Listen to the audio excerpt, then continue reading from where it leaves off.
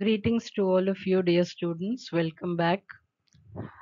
In this video, we shall be focusing on one of the most interesting applications of chi-square distribution called the independence of attributes. The test statistic that we saw in the previous application, namely goodness of fit, is slightly valid here. But as we are dealing with two attributes, the test statistic needs a slight reformation. So we shall first look into a little of theory of how we define these attributes. What do we mean by the observed and the expected frequencies, and thereby go ahead to apply it in problems.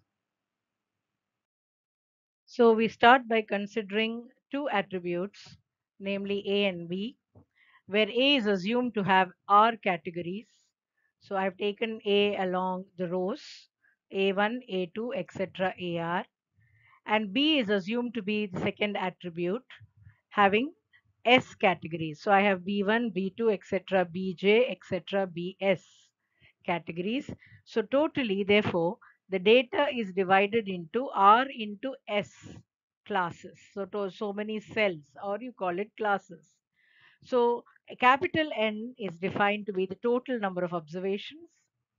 So a representation of these observations where we see O11, O12, etc., they all represent the observed value for a particular attribute A and a particular attribute B. For example, if I say O11, O11 is the observation in the first row, first column. That is with respect to attribute A1 and B1. So if I take it to be in general OIJ, it represents the observation in the ith row, which corresponds to the attribute AI, and the jth column, which corresponds to the jth column, or which is the BJ observation attribute. So likewise, when we add up the rows and columns, we get the total rows, which I have called it as R1, etc., RR, as we have R rows. And if I take up the column totals, I have C1, C2, etc., CS. So since I have S columns, so the total of all the R's and the SC's should match, and thereby giving us the total number of observations. So capital N is what is the total sum. So this is the observation, and these are the attributes AR, A1, etc., AR, B1, etc., BS.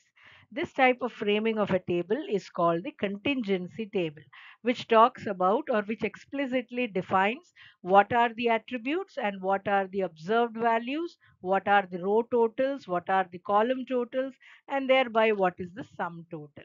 So we shall take this forward in my next slide. Next, we define the hypothesis, which we are now very well aware that we have two types of hypothesis, the null hypothesis and the alternate hypothesis.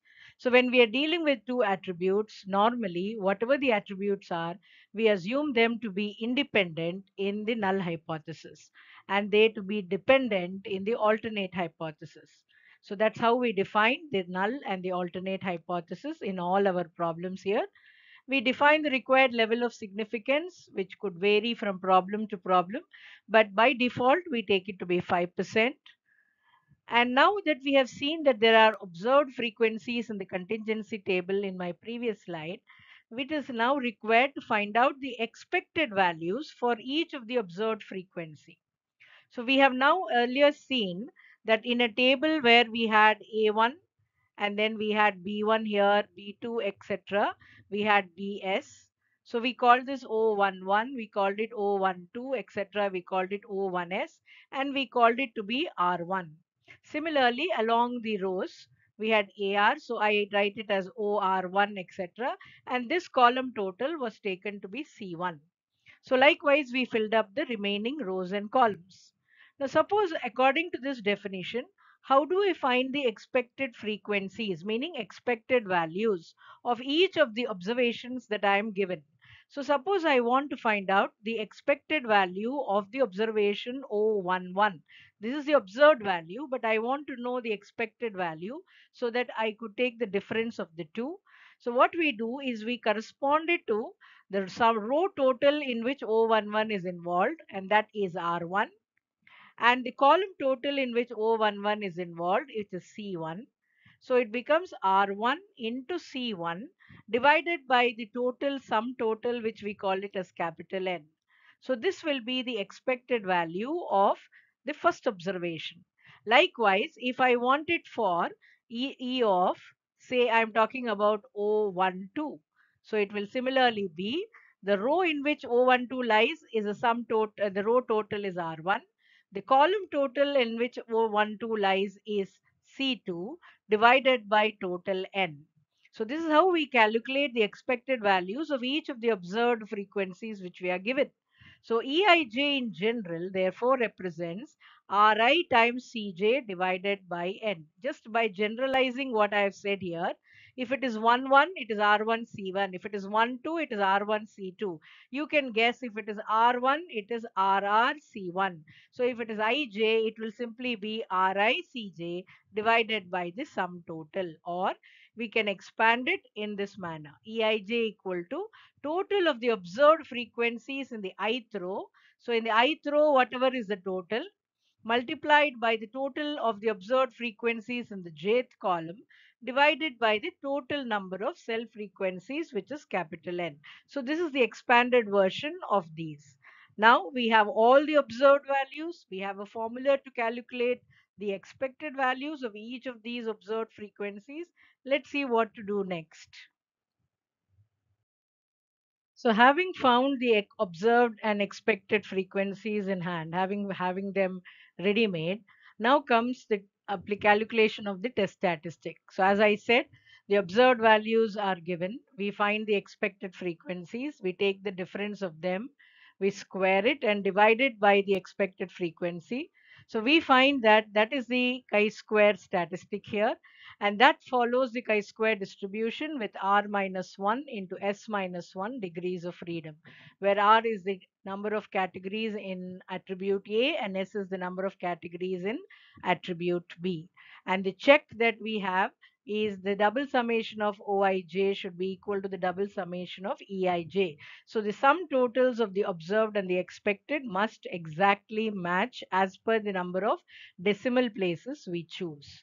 So this is the test statistic, and I'm sure we all agree that now we know the procedure. Before we start with the working first problem, let's just quickly revise the working rule. We define the null and alternate hypothesis. I once again repeat that the null hypothesis that we choose for the independence of attributes is that the two attributes are independent and here they are dependent. The desired level of significance as given in the problem, or else we choose 5% by default. Then we use this particular formula in order to calculate the chi-square value. We have a chi-square table as we have also seen it earlier.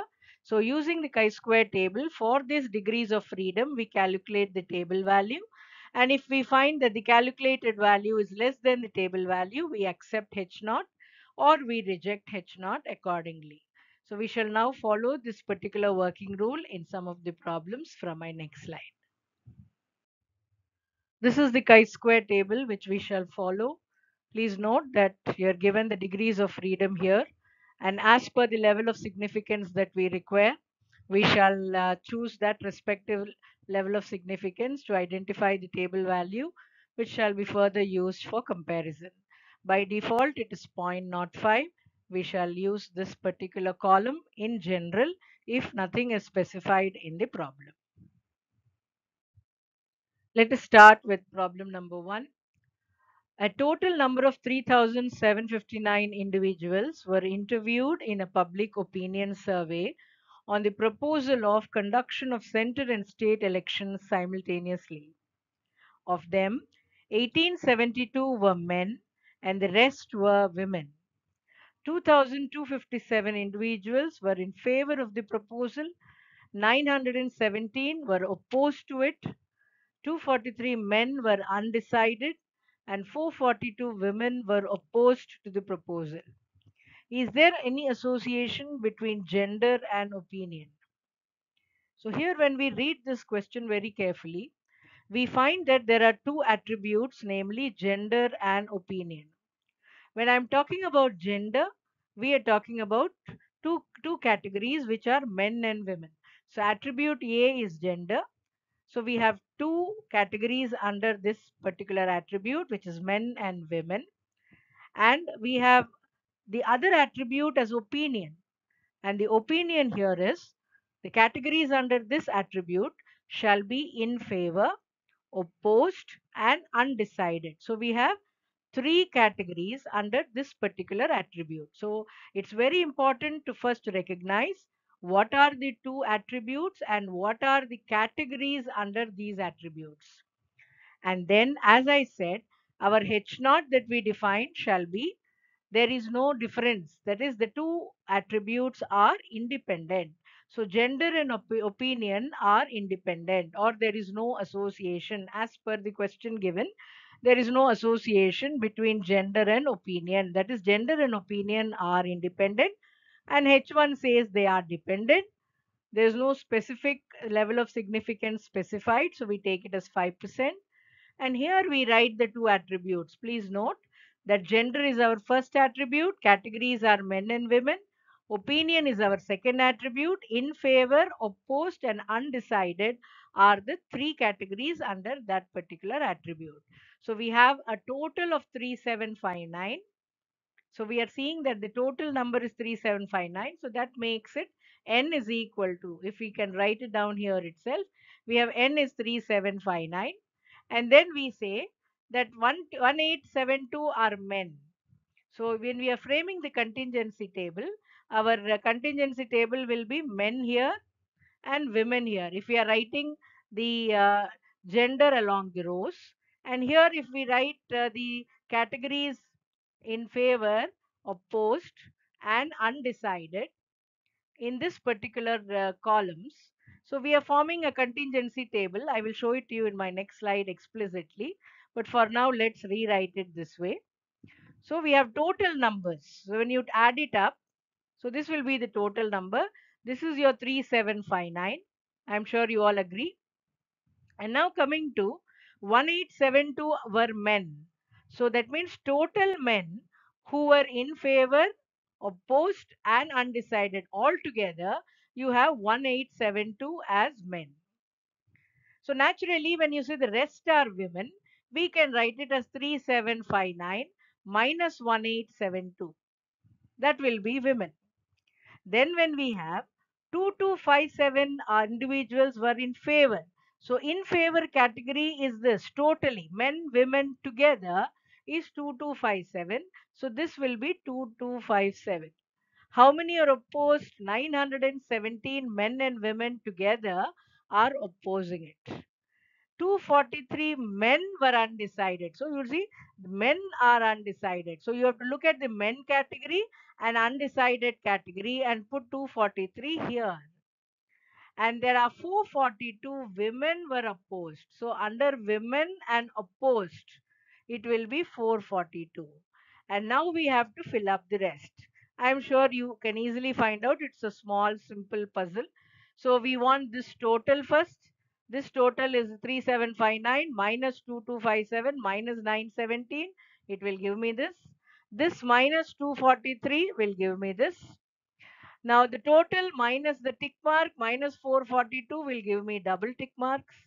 2257 minus double tick mark will give me the star. 1872 minus star will give me a circle. So all the values are thereby known. So it's only trying to place them in such a way that the some row totals and column totals match exactly. So now let me show you the exact table in my next slide. So as we discussed in the previous slide, this is the contingency table. Under gender, we have taken male, female along the rows. Under opinion, there are three categories which we have written in favor, opposed, undecided. All the pink that you see is the data that was given to us in the problem. And the remaining, by subtracting, making the subtractions, we have found the remaining values as explained to you earlier. So the table is now perfect where the row totals and the column totals both match to give me back the n value. So these are all the observed values, and now thereby we have to find out the expected values. And as we discussed earlier in the theory, the expected value of a particular observation is equal to its corresponding row total multiplied by the column total divided by the total sum total, which is n. So when I'm calculating E of the first cell, which is 1154, look at the row total, it is 1872 multiplied by its column total, which is 2257, divided by the sum total, which is 3759, I get a value. Then I move to E of 475. Its row total is 1872. Its column total is 917 divided by n. I get this. I have now rounded it off to two decimals so that correctly to two decimal places. So you can fix it to any number of places that you desire. In my complete video, I have fixed it to two decimal places. So in a similar manner, we have calculated for all the six observed values these expected values. Now the check before we go ahead is to add all the expected values and ensure that you get exactly 3759. You get 0.00 if there are two decimals. Exactly if you fix it to two decimals or three or four as you desire, please ensure that the total is exact so that you will not deviate from your exact answer. So double sigma Oj, as we see it's 3759. After finding the expected values, it should also be 3759, which matches exactly here. Next, we go ahead for the calculation of the test statistic that we shall see in my next slide. Now we have found the observed and the expected values. We have the data completely with us. We shall now construct the table of finding out the difference, squaring the difference value, dividing each of them with the expected values, then getting the sum total as 19.03 here. And we normally check the table value. Here it's for R minus 1. We had two categories under gender and three categories under opinion. So it's R minus 1 into S minus 1. So for 2 degrees of freedom from the chi-square table, if we see it matches with 5.99, we find that the calculated value is greater than the table value, and so we reject H naught, meaning the two attributes are not independent. That is, they are dependent. Gender and opinion are dependent. So that's the conclusion we make for the problem number 1. On similar grounds, let's read problem 2. Out of 1660 candidates who appeared for a competitive examination, 422 were successful. Out of these, 256 attended coaching classes and 150 of them came out successful. Examine whether coaching and success are associated. So a problem like this again defines two attributes. One is coaching and the other is success. Now when I want to check out the categories under coaching, it would be attended, as he says attended, and the others not attended. So under coaching, we have two categories, attended and not attended. And under success, we have successful and not successful. So they are the two categories of the under the two attributes. And what is our H naught? Coaching and success being the two attributes. Coaching and success are independent is our H naught. And coaching and success are not independent is our H1. Again, we shall take 5% level of significance. So I have written here, see, coaching is success are the two attributes, and attended, not attended are the categories under coaching, successful and not successful under the category success. So let's see now what is the two-way contingency table. So we have written down the two attributes coaching under the that categories attended, not attended. Under success, successful, not successful. All these pink numbers are given to us. So one is given, we could get the other by subtracting correspondingly. So we have completed the table in that manner. Then frame the expected frequencies of every cell by taking the row total multiplied by the column total divided by the total sum total. and ensuring that the sum of all the expected frequencies coincides with the sum total, which is here 1660. So observed values are all found, expected values are all found, and now we shall move in for the table. So we are now substituting the values of O and E, subtracting it, squaring it, dividing each by the expected frequency, and getting the total of it. That's the calculated value, that's the test statistic. Now, since we had here two categories under each attribute, so it's 2 minus 1 into 2 minus 1. So as per the table, it is 3.84. We find that the calculated value is greater than the table value.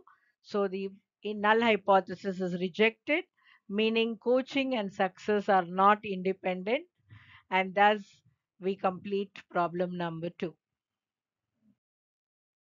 So problem number 3 goes this way. If we look at CalCAD carefully, the table is specified to us. Earlier we had to frame the table. So let's read it. A survey of music listeners' preference under various age groups is given below. Is music preference influenced by age?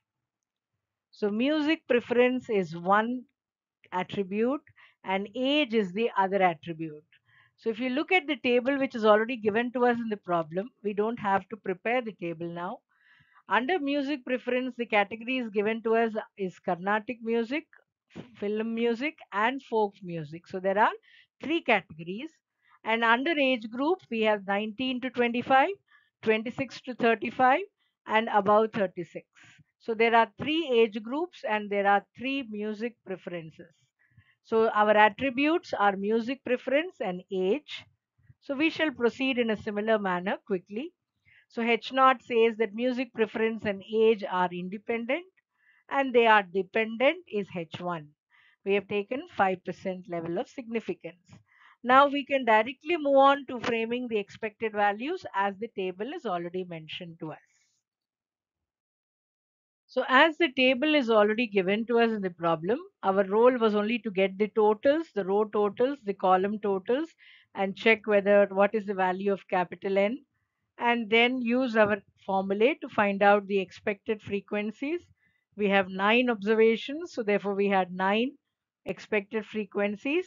And to ensure that the sum total of all the expected frequencies matches with the capital N given in the table. It does match exactly here also. Now the next step would be to construct the final table. So we have now constructed the final table. OI is mentioned in the first column. EIs, the totals match. Take the difference, square them, divide each of them by EI 99.4 by 70.03 and so on. Get the total. So this is your calculated value of chi-square. Let's match it with the table value and see how to conclude the result. Now we have three categories under each attribute. So it becomes 2 into 2, 4 degrees of freedom, which goes to 9.49 for 5% level.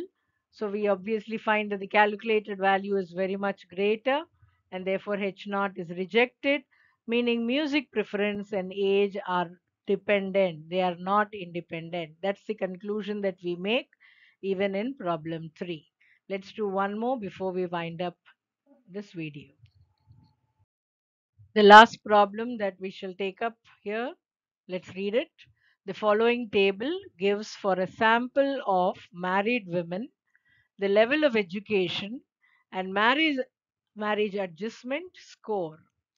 Can we conclude that level of education and adjustment in marriage are independent?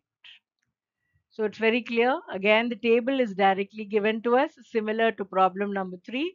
With respect to education, the level of education, which is one of the categories, he has given us, sorry, one of the attributes. He has given us three categories: college, high school, and medium school. An adjustment in marriage, where the score is taken to be very low, low, high, very high. So there are four categories under score, and or adjustment in marriage, and there are three categories under level of education. So we shall continue in a similar manner, and we shall first define H naught as level of education and adjustment in marriage are independent, and they are dependent. We shall call it H1. We shall take 5% level of significance and thereby proceed by taking up the row and column totals. So we have started the problem by taking up the row totals, the column totals, and checked that it matches with as 435. Then computed all the expected frequencies. As we have 3 rows and 4 columns, we have 12 values. So we have calculated 12 expected frequencies. Ensure that once we add, we should get exactly 435. You can check it matches exactly. And therefore, now observed and expected frequencies are ready for the final test calculation. So this slide shows the observed values in the first column, the expected values where the total matches with the total observed values. That's very important.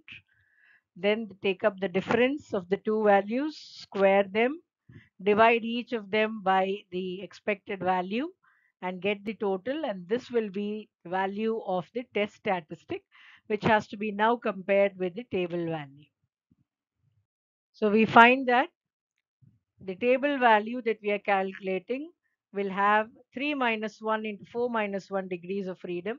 As under education, we had 3 categories, and under marriage score, we had 4 categories. So they'll buy 6 degrees of freedom, which goes up to 12.59. But the calculated value still continues to be greater than the table value. So H naught is rejected, and thus concluding that the level of education and adjustment in marriage are dependent. So these are some 4 problems, where 2 problems we had to construct the table, 2 problems where the table was already constructed, but the procedure continues to be the same. Very highly applicable, interesting type of problems, but very useful in our daily day-to-day analysis, and thereby completing this particular application of chi-square distribution. I hope it's clear. You all found it comfortable to understand. You may try some more problems from picking out similar problems from various standard statistical books and try out. In case you have any sort of questions, kindly do not hesitate to place in the comment section so that I can refer back and get back to you to solve any of your doubts or issues. So thank you for being so patient and listening to the entire video. So we will meet again in the next video, which shall focus on t-tests, which is used for small samples. So we shall look at what is large sample, what is a small sample, and then thereby look at t-tests, which will be used to solve small samples and analyze certain very important and make some very important conclusions. So see you in my next video, and I hope you shall practice all the 4 problems and similar problems that you can pick out from various other books. Thank you. God bless you all.